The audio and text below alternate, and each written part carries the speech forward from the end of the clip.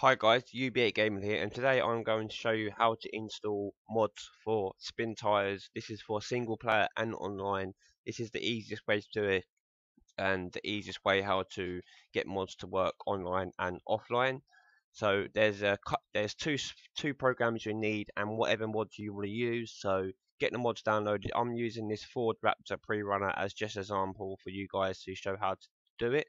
So once you've downloaded the mod you want to download, you want to go into the description and download this JSGME mod enabler. Download this by clicking on this download button. You are going to need to sign up to this website, but you're going to want to sign up anyway, as you can download mods and stuff from here.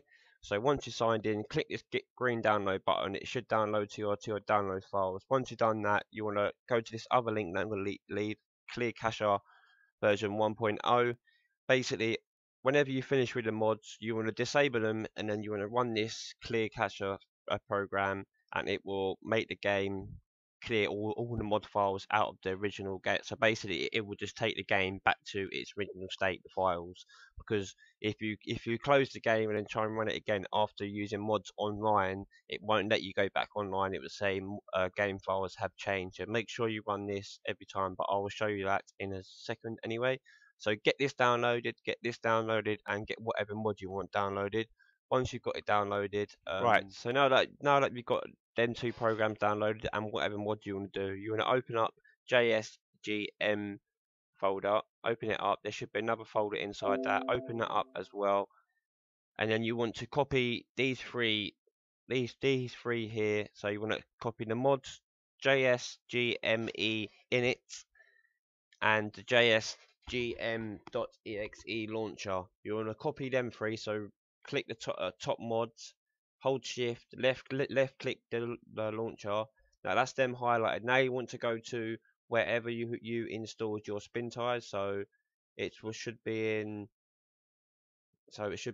local C, program 86, Steam apps, common, spintires. So once you get to here, you want to simply drag them three into this location, and once you've done that, you want to open up the mods folder in the spintires location. This is where you're going to install all your mods. As you see, I've got a shit ton already. So we're going to be installing this SID Raptor pre-runner Ford. So you want to open up whatever mod you want to download. Inside here, you will get another folder, and inside that folder there should be a media folder. Sometimes there ain't a media folder, sometimes it just takes you straight to this classes, mess, textures and sounds. So right, now come back over to the mods folder in your spintires location. Right click, make a new folder, call it whatever you want. Call it something that you'll know what you're going to be enabled. So let's call this Raptor 3. So you call that Raptor 3, press OK, open that up. If the mod you're downloading hasn't got a media folder, make sure you right click inside the folder you just made for this mod, inside the mods folder, right click and make a media folder, then open that up and drag everything from the mods folder into that media folder. It does sound confusing, but it's not. But in my case, I've got a media folder, so I can just simply drag that media folder into the folder we just made in the spintires mods folder. Right, that sounds confusing, but it's not, guys. And you can do the same thing as well, guys, with maps. I think I've got maps here downloaded. Yep, I've got a map here. So do exactly the same thing. Go to spintires, mods, open it up, open up the mods folder, right click, new folder, call it whatever you want. I'm going to be installing the Bravo map, so I'm going to call it rename Bravo. Probably spelled it wrong, but Bravo. And then simply open up the mods folder. Open up the mods folder, open up the other folders inside, and this one's got a media folder in it. So all I've got to do is open up the Bravo folder inside the mods folder inside spintires. Open that up, and then simply drag the media folder into there. There you go.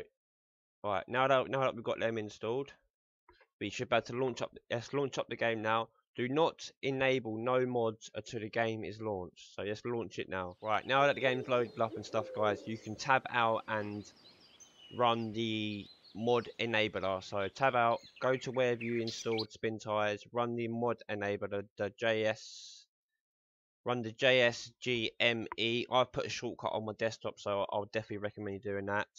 Run it. Yes. So now this will open up here, guys. This is the mod loader.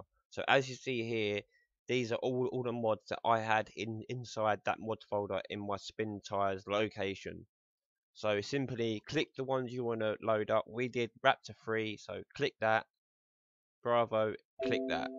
Yes, don't worry about that. You will get some errors come up, but just click OK, OK, OK. So now if we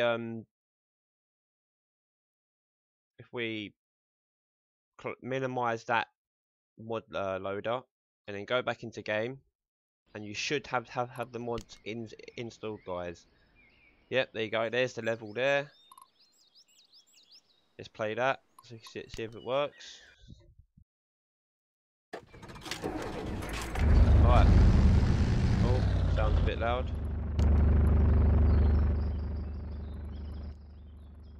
So as you see, guys, we have got the rthe. We've got the rthe and we've got the map installed, all working fine.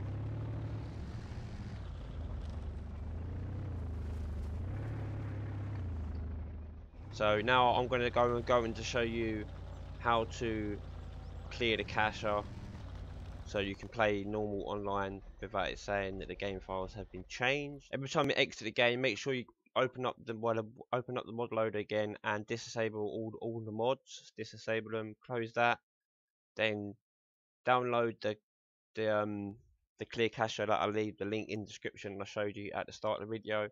Run it, press Y, then enter. Then it should say done. Press enter again, or any key, and that's the cache cleared. So now you should be able to go online and play normally. So that's how you install mods on this game, guys. Till next time, peace out.